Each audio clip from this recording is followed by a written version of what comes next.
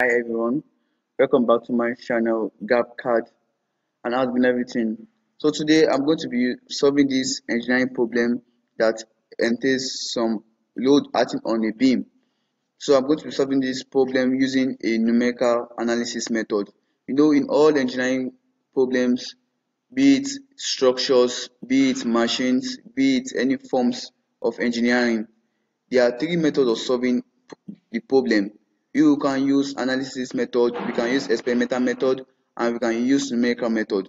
So I'm going to be solving this question using numerical method, and there are various software to use to solve this problem. So I'm going to be using Solidworks to explain this behavior of stress analysis on this beam and how you can able to get it. Now the question says goes a simply supported beam of length 14 meter carries point load of 8 kilonewton, 10 kilonewton and 7 kilonewton respectively from its left end as shown in this figure here. Draw in the shear force and bending moment diagram. So this is an exam question, so I'm going to be solving it, though the analytical method has been solved, like analysis has been carried out in this question. So I'm going to be using SolidWorks to explain this structure for us, which is more easier and faster.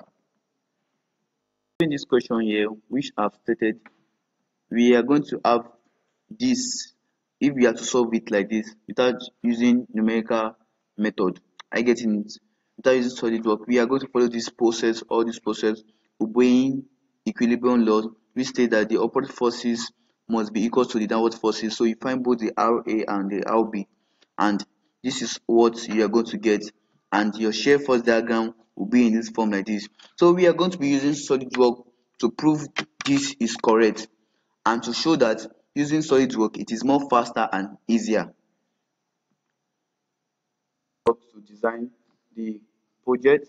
So our first step is to draw the beam, and from the question we are given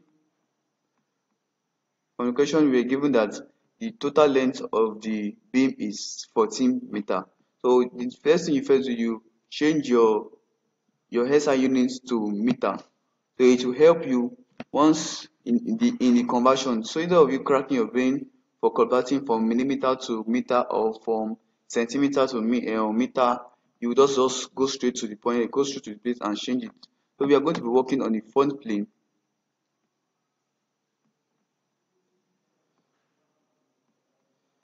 This and solve this problem. So from the question here, we know that it said the beam length is 14 meter. That means that from A to B is 14 meter. So the way you have to draw it is that you start drawing one line. You draw from here to this place, make it 3. You click on your line again. You draw from this point to this point. You dimension it to be 6. You draw from here to the other line here, you dimension it to be 2, and make sure you ensure that all the lines are parallel to the what, to the origin. If it is parallel to the origin, you have a black line. Are you getting it? And you dimension your work. So the next thing you do is to design our beam. So you go to this redment, you are designing our beam. Oh, sorry, you click on OK first. I hope you are following. Then you come to structural and click on pipe. Now you select the part. You will notice that each part are not the same line. They are drawn differently because it has a reason, because we want to get each force at each point. So that's why we have to draw the line separately. So just follow the steps. Ensure you don't draw the line 14 straight. Just draw 3 meters separately, draw 6 meters separately, draw 2 meters separately, and draw the other one 3 meters to make it completely 14 meter, not millimeter. And if your unit in your SolidWorks is 14 is in millimeter, you just come down to this place and change it to what, meter. So after you've gotten this stuff, this is what we are after. It's very small, but you can just zoom. You can zoom it, rotate the view and zoom it. So this is what you will get. But we are going to change it because I'm going to edit it and change it into a square shape.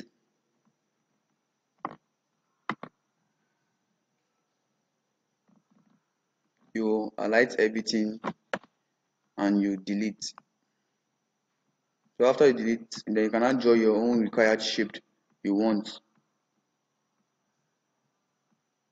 You can draw your required shape you want. Ensure your mouse picked the shape you want, or less that means it's not picking. If it's not picking, then that means your selection is wrong. So I'm going to dimension my rectangle to the required length I want. So I'll make this one 0.8 meter, not millimeter. 0.8 meter. Just forget. Don't worry, it's going to reduce back.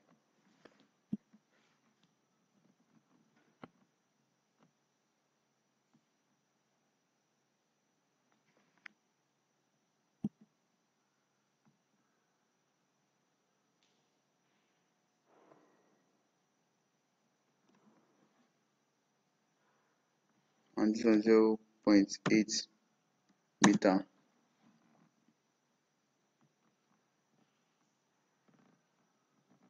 So after you've gotten this, just click on this blue icon, that is exit sketch. Have in your so we are almost on the way. So this is what you will get on the regiment you designed. So the next thing to do is to what we are to simulate. So you click on your simulation. Now we want to achieve our main aim from the question. We want to draw out our sharing force diagram from this beam. So the first thing I'll do is I will name it my own. I can just name it stress analysis, and I'll click on OK. So after that, the next thing I'll have to do is to give this material or this structure I draw a material. So I will have to give it a material, like applying a material to the body. So I'm going to apply a material to the body because the material is also one of the factors that determine the stress, because it has each material has its own thermal conductivity, and which are constant for different materials. For example, alloy steel thermal conductivity is different from the one of copper, the one from aluminium. So I'm choosing alloy steel for these materials for now, and you can also try to play around and choose any other materials and shake what you are going to achieve.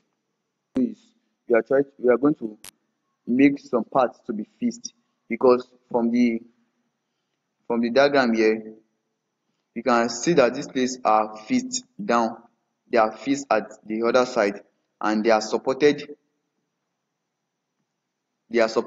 at these edges here, but the horizontal side here of this A and B are assumed to be fixed.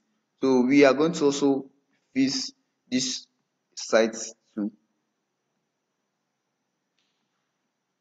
So click on the joint where you want to make it fit. We are trying to reduce degree of freedom of the beam. So you can also try to enlarge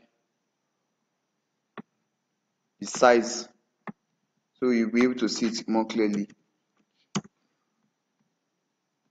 After you fix that part, because you don't want it to move, then we apply a load. But firstly, try to change the view so you'll be able to see it more clearly. You can see, you can observe some points at this place. This shows the joint of where each beam stopped with respect to their distance. So now we have to apply load on the stuff. So this page shows us the different types of load under stress statics analysis, because we are simulating a beam that is not moving. I get it. That why it's called statics, from the word statics in our normal physics. So under the statics, we have different types of external load acting on the body. We have force, we have torque, we have gravity, we have temperature. But due to our question here, we are solving with respect to force, kilonewton, right? So we are going to choose what? We are going to choose a force. So you click on the force.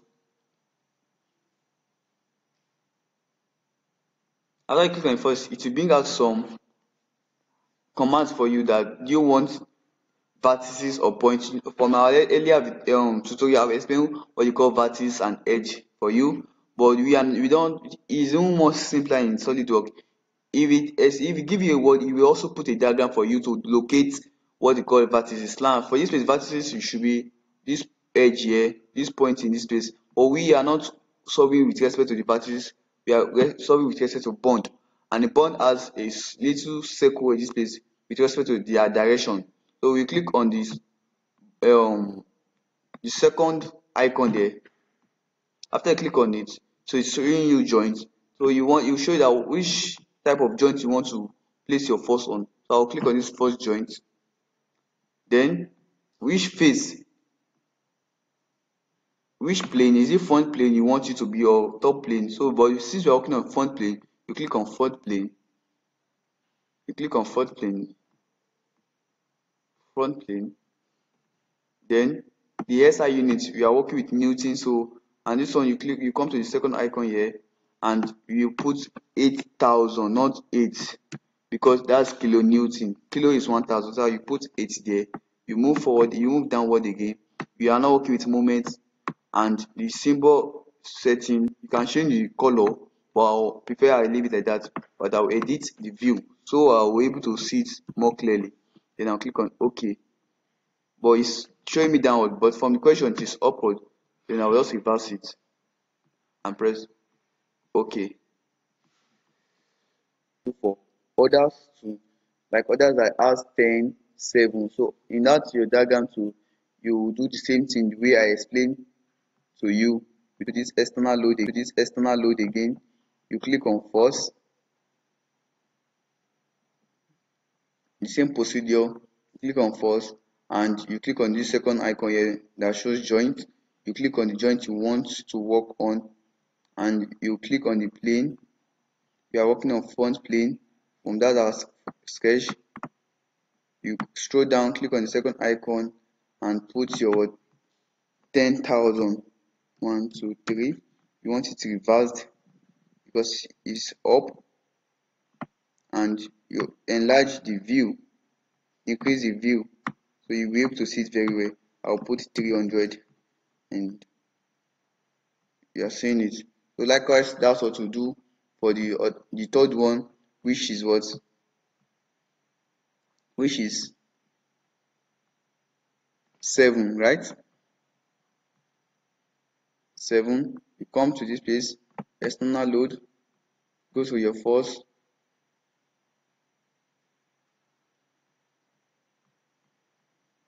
click on the joint.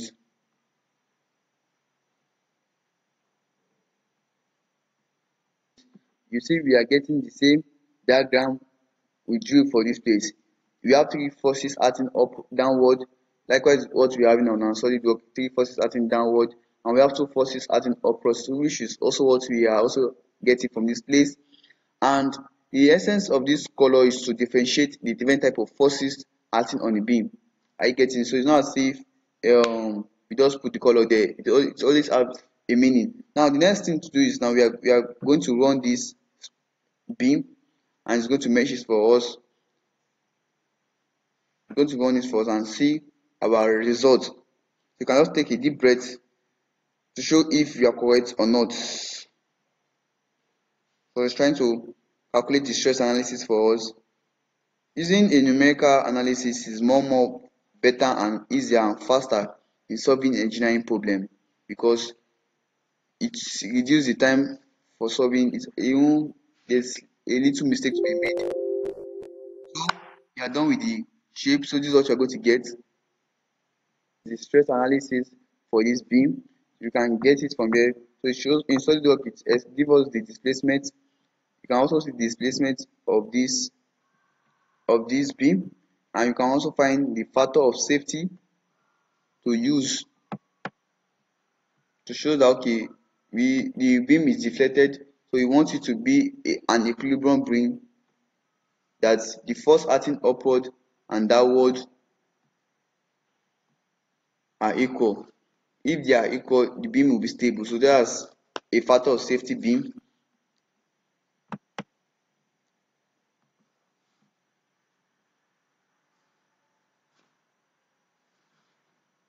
So you can see how SolidWorks really explains the stuff for us easier and faster, without no stress, without no error.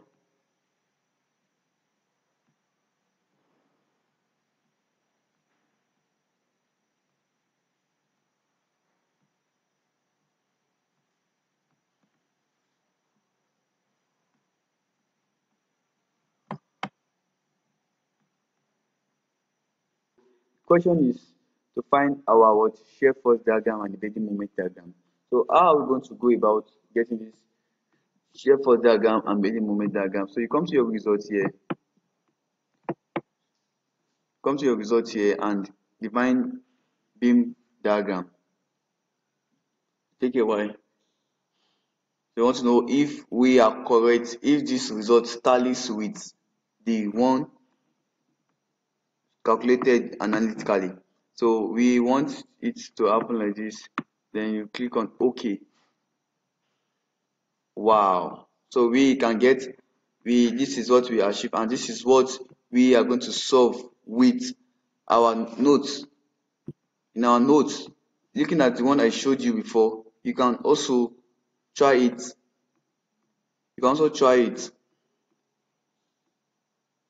And the numerical analysis using SolidWorks.